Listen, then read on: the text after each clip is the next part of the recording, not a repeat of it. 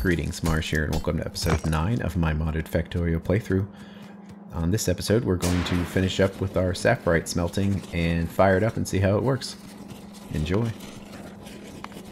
We need to have a total of 12 furnaces. It would be nice. It's not critical that we sort the furnaces between copper and iron. They can just handle both. I think that should work okay. They'll just pick up whatever they can actually manage to pick up. It should work.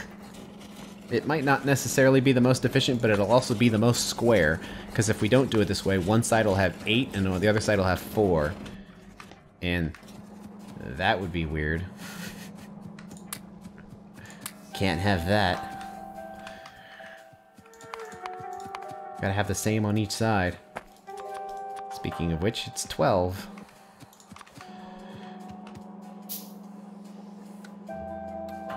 So this output is going to be copper and iron.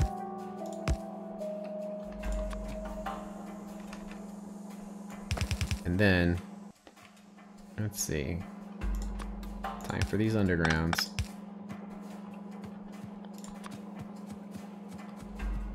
I don't know where the coal's going to come from, probably that side. So something like that.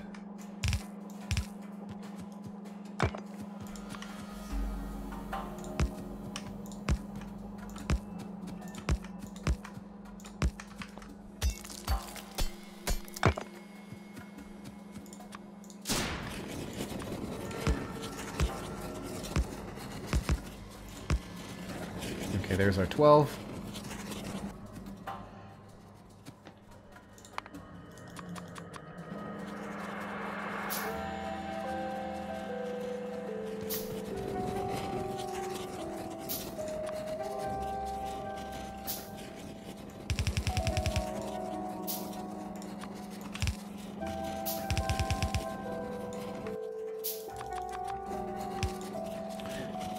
You can see how quickly you run out of resources when building big stuff like this. Okay, finally done with this. So you don't want to go nuts too early. You want to make sure you actually have enough resources to build the things you want to build. Because it could be really annoying to be like, oh, I have this giant project, but it's going to take me hours to actually collect the necessary resources. Okay. So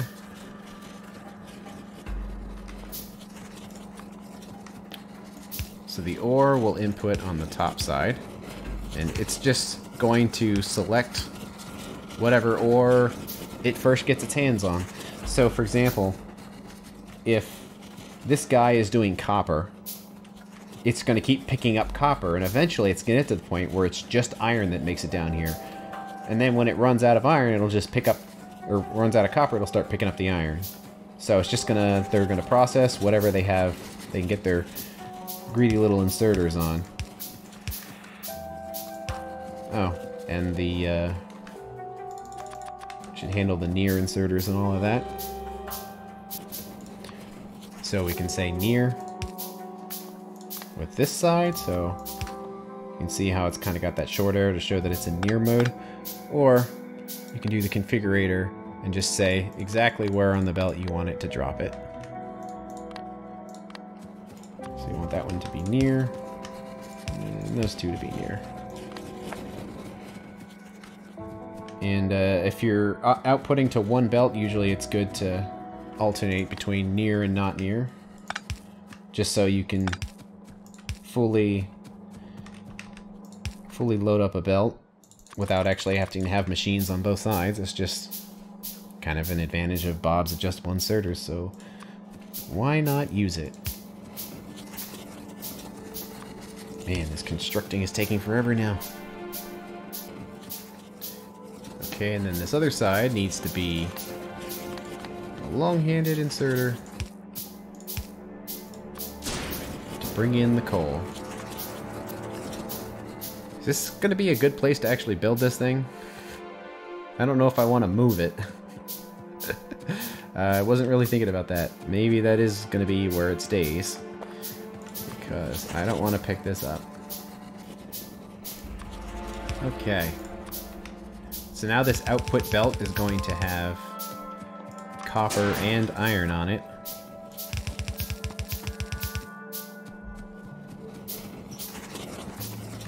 Which direction is the belt gonna go? I guess it needs to go both sides because the copper or the science is over here.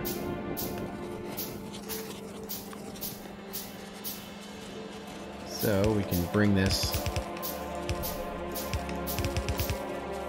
together. Okay, let's go. Okay, let's go this way.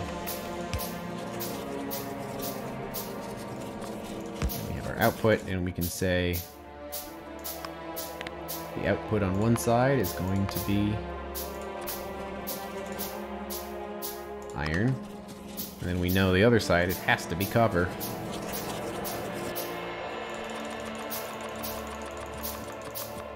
I mean, we running low.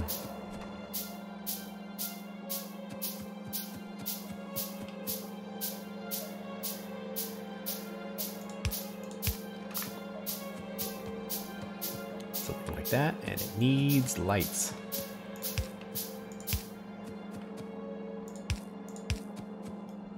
Let's try them right here and see how it looks. Okay.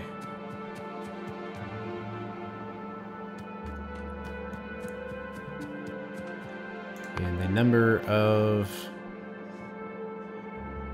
miners we need, 12. I don't think we're going to be able to afford 12. Nope.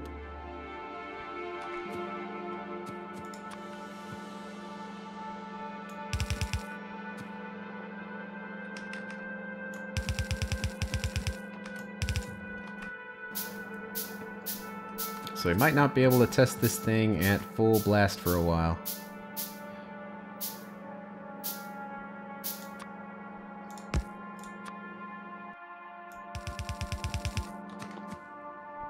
Alright, how many miners can we make?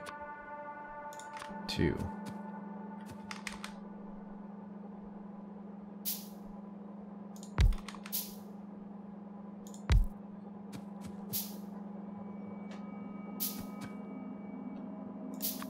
Well, this is probably gonna overload the circuit or the power network. Oh well. Guess we'll just have to build more power stations. Okay. Let's see if everything works as intended.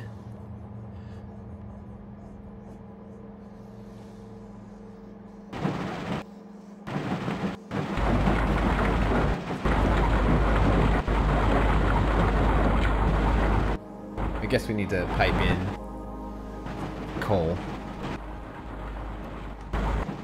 But at least we can see that much. See it go that far, yeah.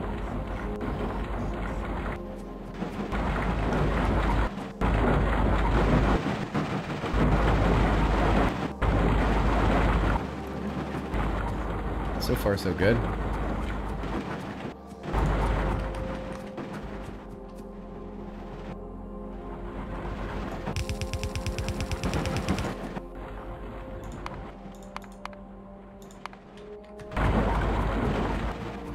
No. I'll have to hand deliver some coal.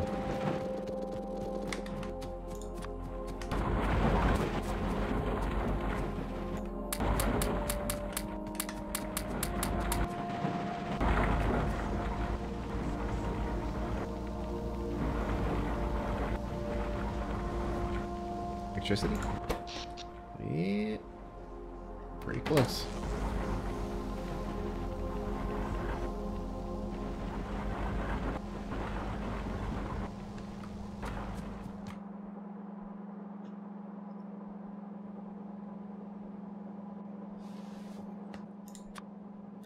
Let's see, I'm gonna put some boxes right here.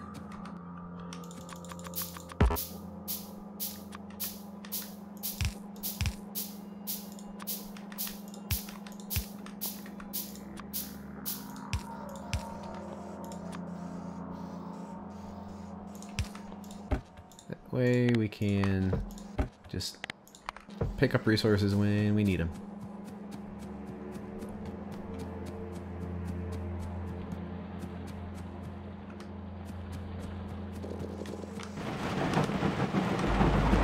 Speaking of this, let's just put some boxes here. Because I want to do the stone processing somewhere else. Because we'll have multiple of these for each resource, and there's no reason to process the stone all in the same place.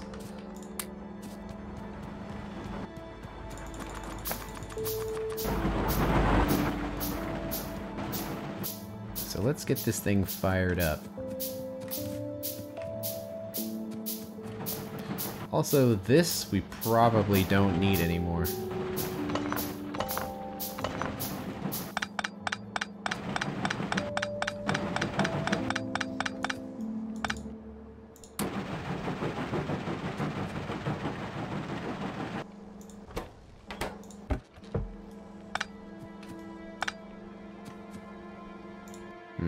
Actually, probably shouldn't have done that. It's already been crushed, so let's just let it all get processed.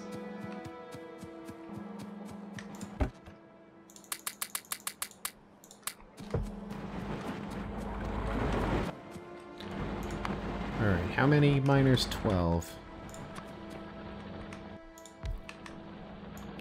The more miners we have, the faster it's gonna go.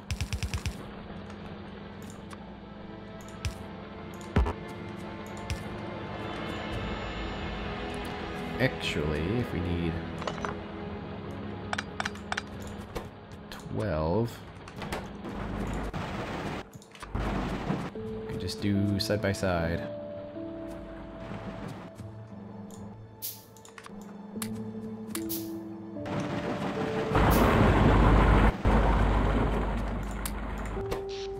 I think all these miners are definitely going to overload this.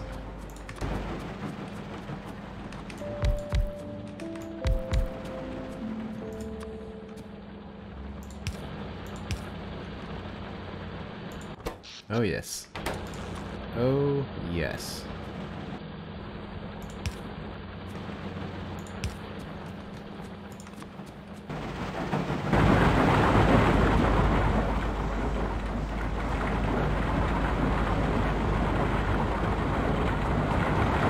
It all seems like it's running at 100%.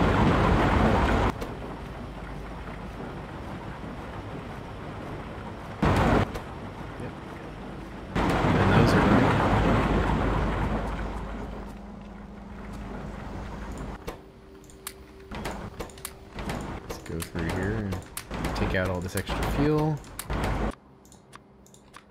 Actually, since we're likely to have copper overload, I'm just going to let all of the copper come in here, but limit the iron plates.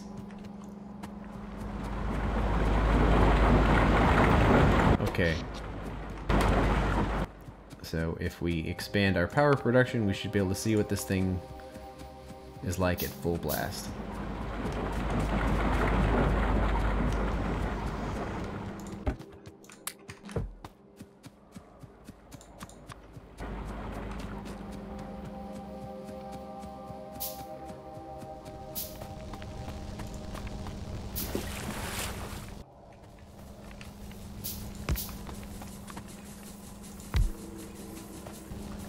And here's where some of the jank gets set up.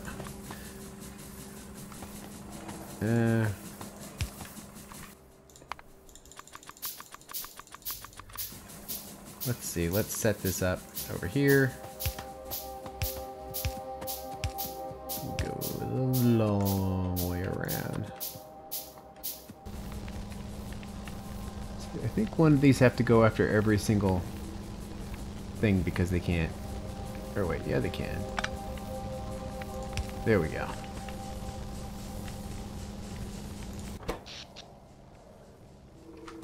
So that's that network. And there's that one.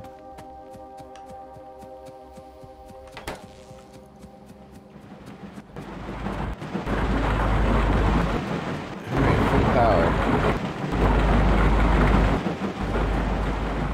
see, it's not getting enough coal, or enough ore. I could just need to catch up.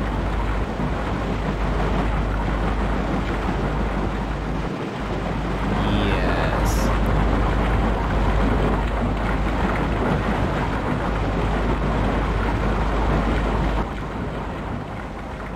Well, seems pretty efficient. I mean, it's not necessarily important that every machine's running at 100% all the time, even though it is. As long as it's mostly running all the time. Like 99% is perfectly fine. Although this is actually 100%. That is a perfect setup, perfect ratio. You shouldn't say perfect setup because there's no such thing. It can always be done better.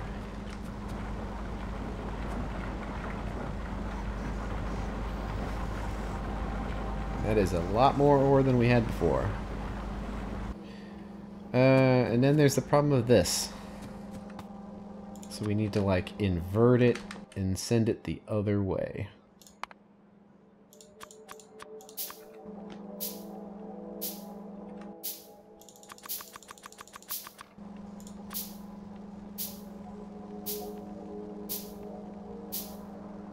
This is going to be a little messy.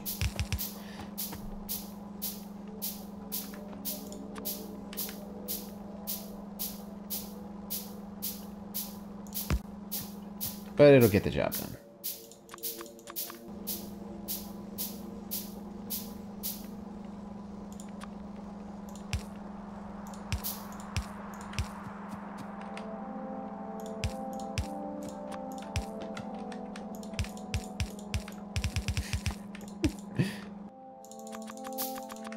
Messy it is.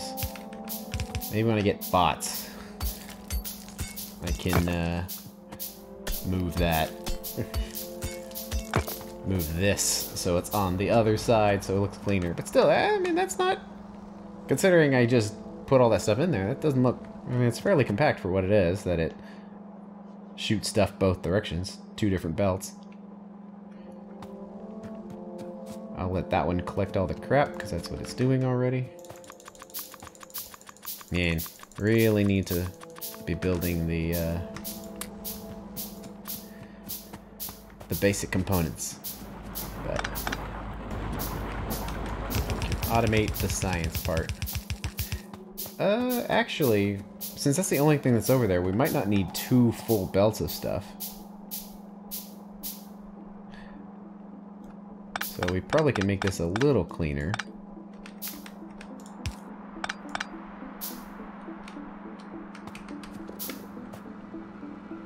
Something like that.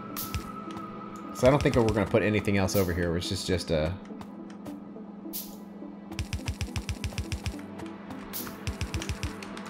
Just a little thing to put over there just since we already have stuff. So how does that look? Green, green, green. And this is basically all green.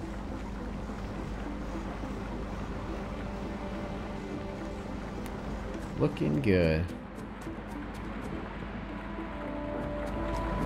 Okay, the only thing that's left here is to handle the stone processing, which is right here. It's just kind of this little afterthought on the end here, but we need 5 stone furnaces just to be placed somewhere. And actually,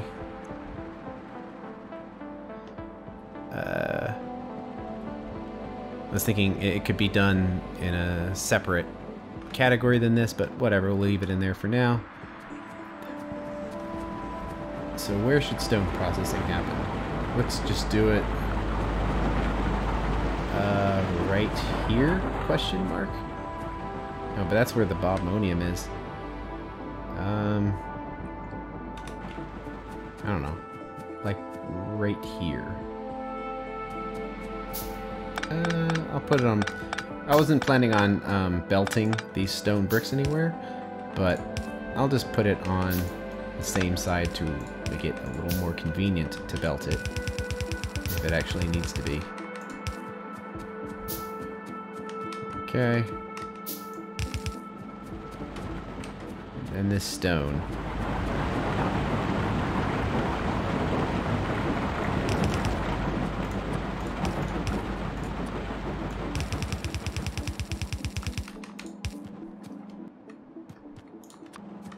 We already have a bunch of stone.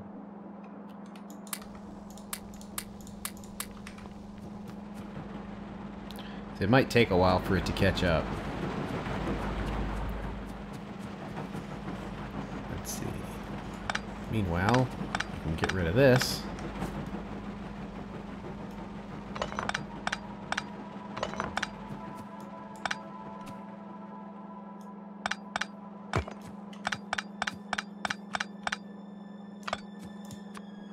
We have a better way of doing it. I'm not going to rebuild the glass at this point because we don't really need that much of it. So when we run out of glass and we need to make more lamps,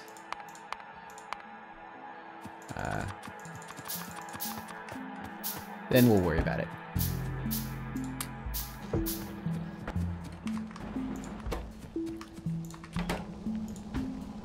Ah, I didn't mean to do that. Too late. I don't think you can pick it up after you place it.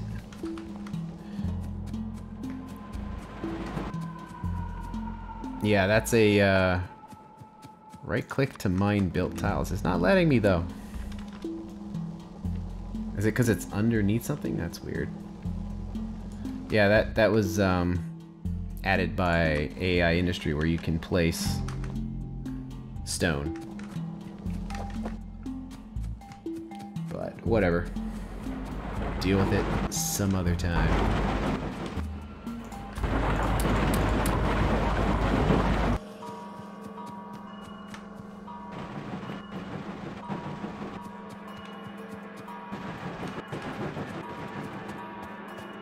We almost need to have a buffer chest for this copper just because it's copper overload. But deal with that later. Oh, there's still tons of stereotype to go through. Rip. Well, it's all good for now. This seems like a good place to end the episode. I think on the next one, we're going to want to expand our little mini bus out here and start producing all of these smaller components, so at least when we're handcrafting belts and whatnot, they go faster. But also, maybe you might want to produce some of these belts too, at least the basic ones. I can understand why maybe not wanting to do the more complicated ones, but yeah, we'll see. We can't go from this to Mega Base just like that. So we need to basically work our way up from smaller bus systems to larger bus systems. So since we got the small one, we can do small things with it and make life a little easier. So thanks for watching, and I'll see you on the next episode.